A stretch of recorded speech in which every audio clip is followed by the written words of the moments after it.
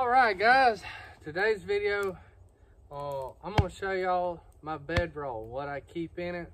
We're actually going to be camping. I got a buddy coming out and we're going to camp over tonight. But I want to make a quick video on a Cowboy Bedroll. Now what we've got here is a, I don't know, this ain't probably every bit of 80 pounds, probably.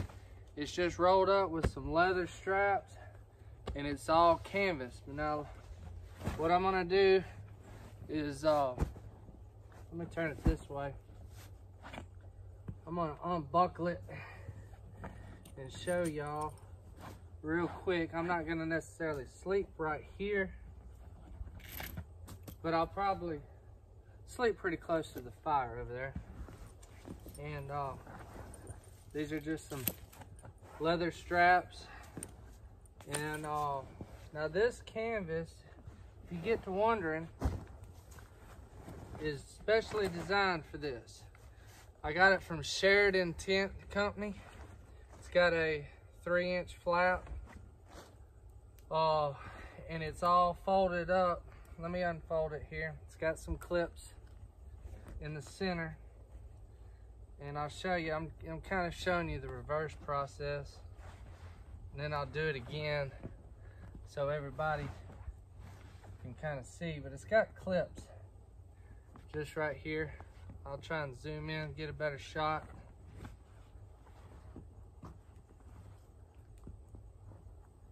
Let's see.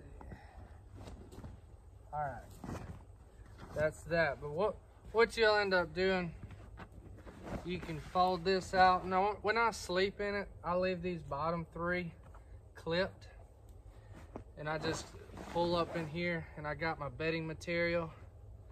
And but I'll get a little bit closer shot of that. A little bit. Anyway, okay, so this is a different angle. That's the head flap, a 3-foot head flap. You always roll it from the head flap up to this way, but this is what it kind of looks like, those clips here. And I've got it folded one way there and one way right there, and then here in the top is where it folds back like that. You can pull it back like such. It's twice as long.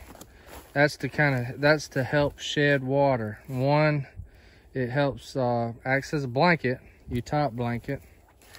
Now what I've got here are some wool blankets. These are some old military, a quilt, and some more wool. Wool's really good for these bed rolls. This one's a Swiss wool, but I'm not gonna get too involved in it. There's a quilt. Now when it's really, really cold, you'll probably get in this sleeping bag. And then I've also got a memory foam.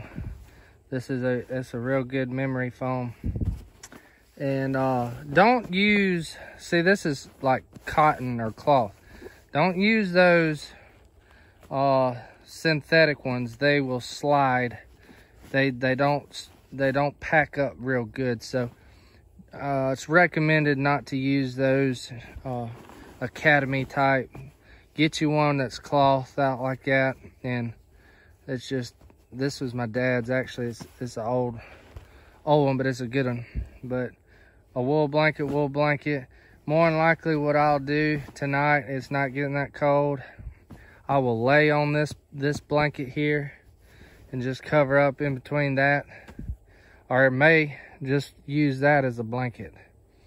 But that's that's how you pack it up. Now I've got it just kind of folded, these edges here folded up under it to make it look nice. But that's it. Let me back up. I'll show you how to put it back together. Get everything nice and neat like you want. Pack it up. Now Make sure your canvas is spread out pretty good. Try and get all the leaves, spiders, anything. The first move is to take the top portion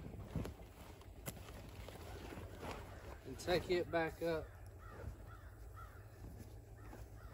and put it up to the top. Now I've divided, notice the bottom or top comes up to this even. So I kind of check, put my sleeping bag and all that where it works at the bottom.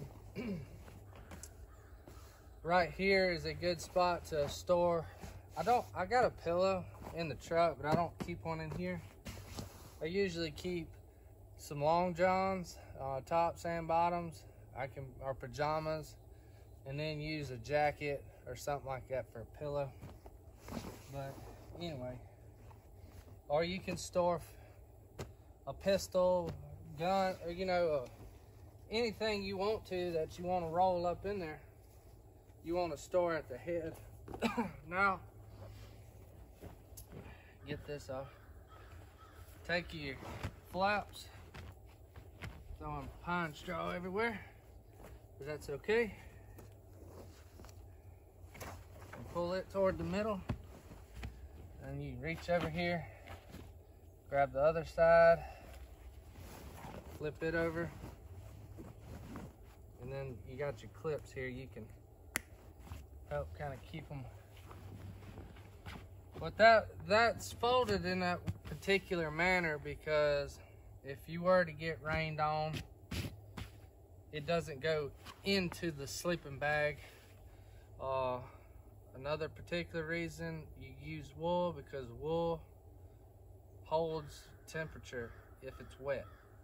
Cotton, if it gets wet and you're trying to cuddle up, it'll actually draw the heat off of you through convection. So wools are really good. I know it's scratchy. It's scratchy to sleep with it, but that's why you wear pajamas or long johns. It's not too bad. Sometimes after a while you get kind of used to it. But again, I bought this from Sheridan Tents and Awnings out of Wyoming. Sheridan, Wyoming, that's the town. But like I say, now right here is the spot. Get you some long johns, anything you want to store, you can put right in here. And then also too, whenever you do get in there, you can use this head flap to kind of cover up to keep the rain off of you. The old spider.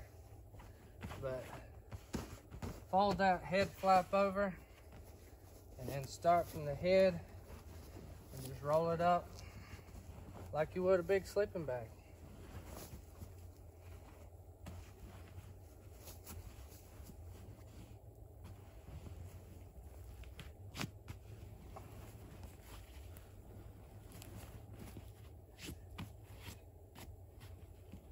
There you go. And that's gonna be it. Put your leather straps on it.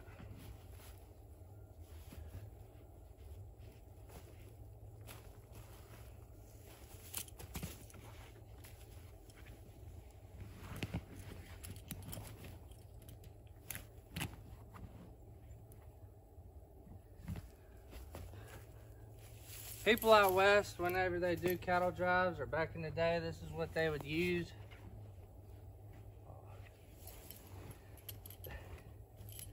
You can put this on a pack mule if you got a room.